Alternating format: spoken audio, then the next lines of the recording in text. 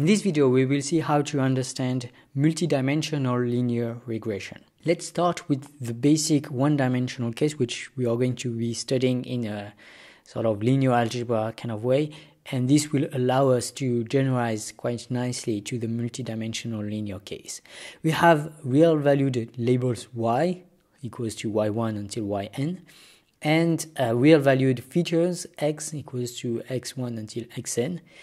Let's assume for simplicity here that bar x is equal to bar y is equal to 0, so we don't need to add a constant factor in our linear regression. Then linear regression boils down to determining the slope beta that minimizes the sum of squares s equals to the sum of the beta xi, this is the prediction given by the linear approximation, minus yi, which is the actual label. And we're going to square that to take the sum of squares. And we are going to want to minimize that with respect to beta. Now, what's going to be very useful, at least to get a geometrical intuition of it all, is to interpret this problem as a distance minimization in Rn. Indeed, after all, what we're trying to do is to approximate the vector y with the vector beta x. And in fact, the sum of squares is exactly the square of the distance between the n-dimensional vector y and the n-dimensional vector beta x. But this is a well-known problem in Euclidean geometry.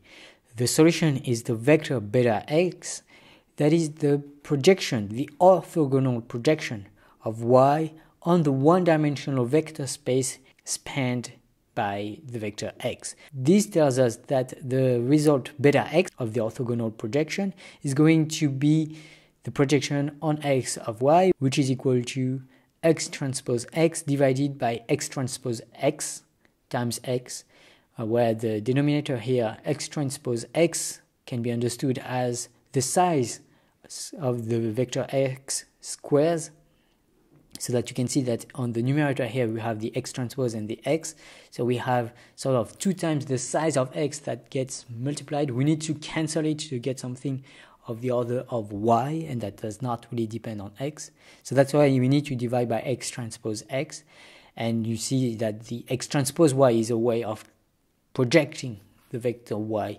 onto the one-dimensional vector space that's generated only by f, that's the x on the right. In any case, we obtain finally the value for beta. Beta is going to be, well, x transpose y divided by x transpose x, which we can rewrite x transpose x, which we take the inverse of, times x transpose y. Now let's move on to the multidimensional case.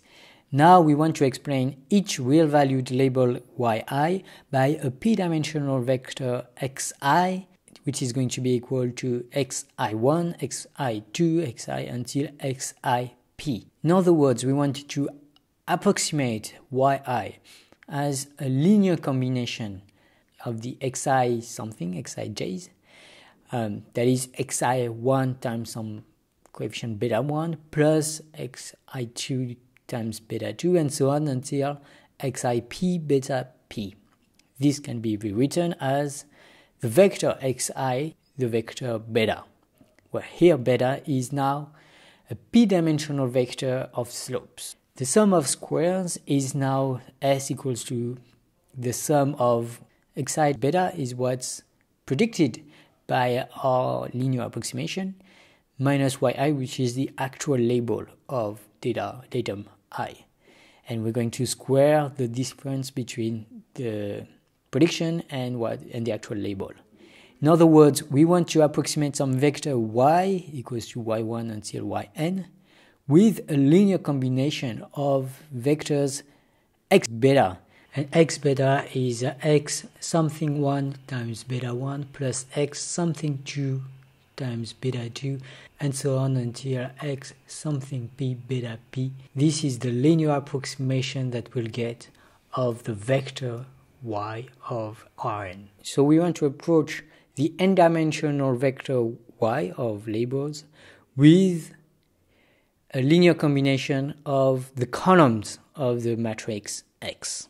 And this means that once again we want to minimize the square of the distance of the Euclidean distance between a vector y and a point that must belong to some vector subspace, the vector subspace that is spanned by the columns of the matrix X. So once again, Euclidean geometry kicks in to provide us the answer. We need to set x beta to be the value of the projection of the vector y onto the vector subspace spanned by the columns of the matrix X. This gives us the value beta equals to the projection onto X of y, and, well, Euclidean geometry tells us that this is equal to X transpose X, which I take the inverse of, times X transpose Y. In other words, we get exactly the same equation as we did in the one-dimensional case, except that now X transpose X is actually a matrix, and so X transpose X minus 1 is going to be the inverse of a P by P matrix. Finally, let me just quickly address the one assumption that we made early on, the fact that we needed to assume that bar y was equal to bar x is equal to 0. To circumvent this issue, it's very simple. Basically, we're going to just add one new feature. We're now going to consider p plus one dimensional features that are going to include, in addition, an input which is just going to be the same input for all the vector x's, which is just going to be equal to 1. And the slope that's associated with this last entry of the feature vectors is just going to give us the constant term in the linear regression.